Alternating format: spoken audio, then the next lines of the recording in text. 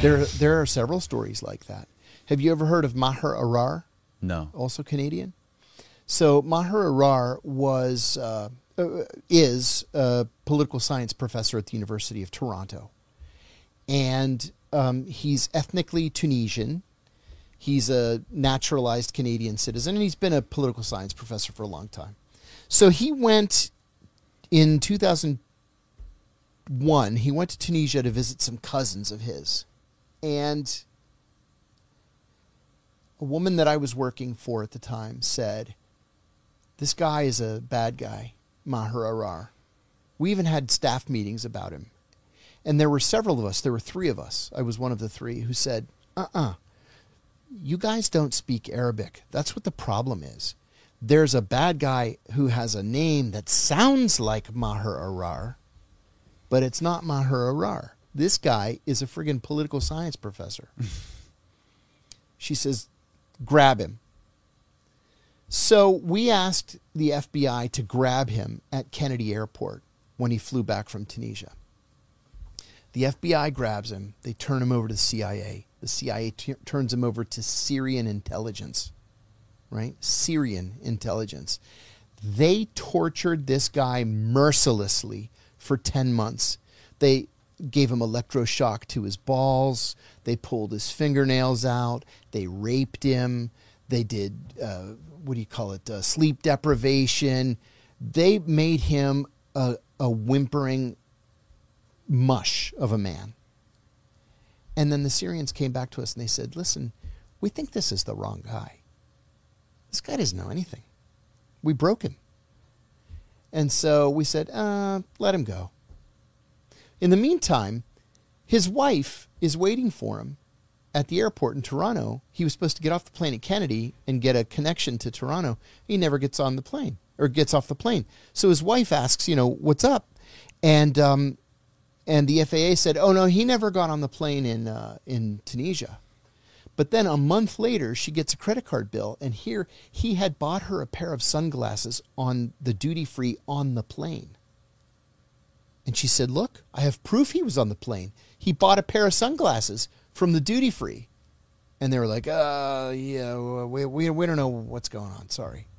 So finally he was released, and he's like, they snatched me off the plane with these FBI badges. Then the CIA took me. Then the Syrians tortured me for the last 10 months.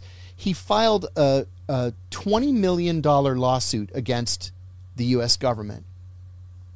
Filed it in the Eastern District of Virginia in Alexandria.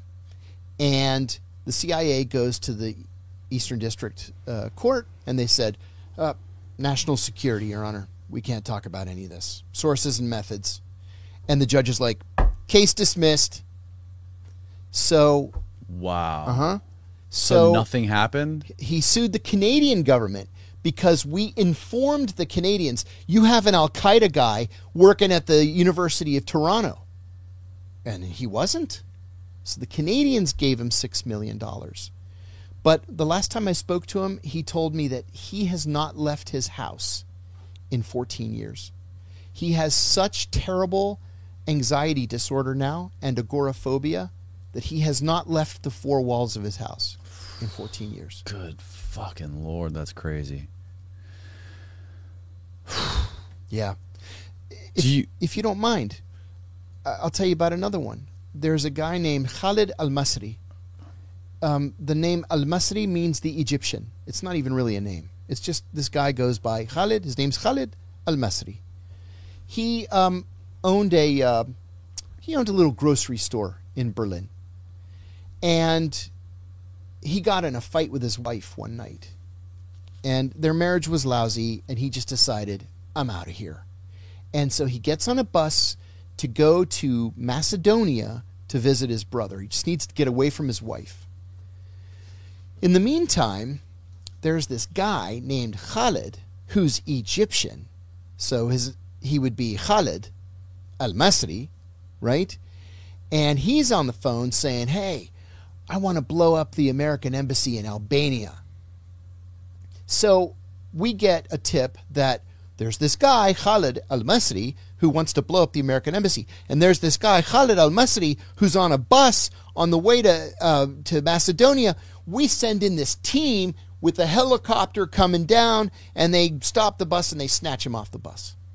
And they send him to Egypt. And we tell the Egyptians, soften him up a little bit. Tell us what the plans are to blow up our embassy in Albania. He didn't know what the fuck we were talking about.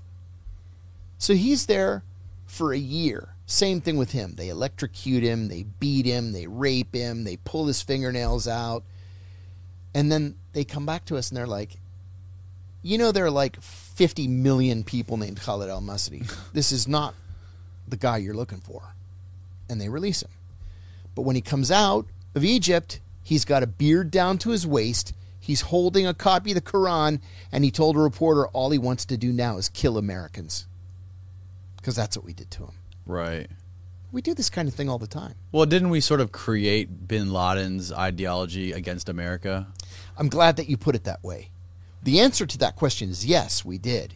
We didn't create bin Laden. There's this misconception that bin Laden was one of the Afghan mujahideen that we had funded during the war against the Soviets. Right. He wasn't. He didn't arrive in Afghanistan until after the Soviets had departed. But in terms of that ideology, absolutely, yes, we created that group.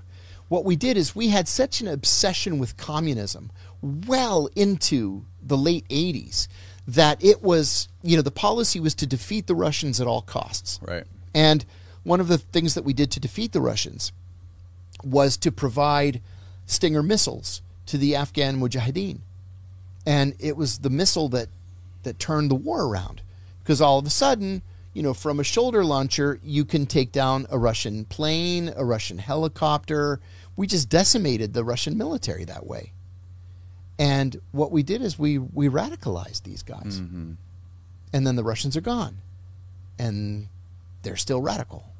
And then what do? Then we have September 11th. Right. Jesus. Do you think that, I mean, obviously, I know your stance on, you know, all of these crazy, these fucking torture techniques that we used to use, like waterboarding and all of these things. But do you think that waterboarding has ever been an effective technique? No. Never. Never.